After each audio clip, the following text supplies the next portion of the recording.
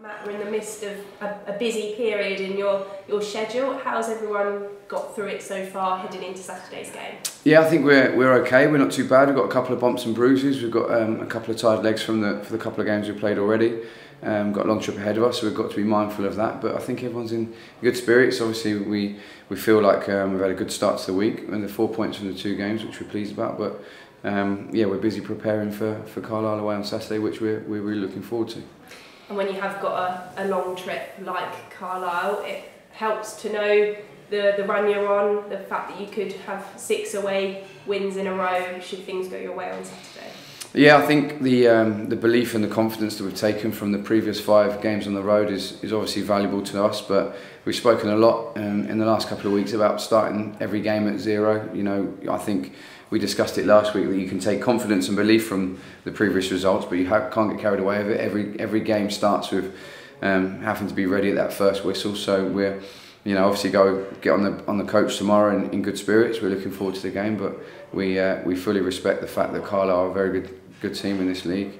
Really good manager, and obviously, you know, huge pedigree in the game, which is of, you know, extreme value to them, and we know that they're a team that we need to respect. But obviously in our own camp, we're pleased with how things have gone recently, and we want to have confidence and belief in ourselves.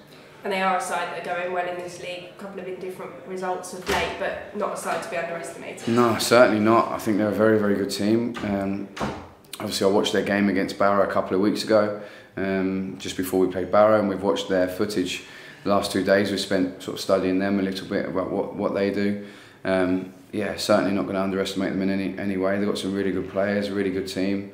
Been going well all season. Like I say, it's a real tough game. I think maybe their recent results and a lot of games recently have shown that, you know, League 2 is a tough league. You know, you can't underestimate any game against anyone at any spot in the table. So you have to be really ready for the game ahead. So yeah, we respect what they do. I know they're a good team. They've got some real good players, and yeah, we know we're in for a tough afternoon.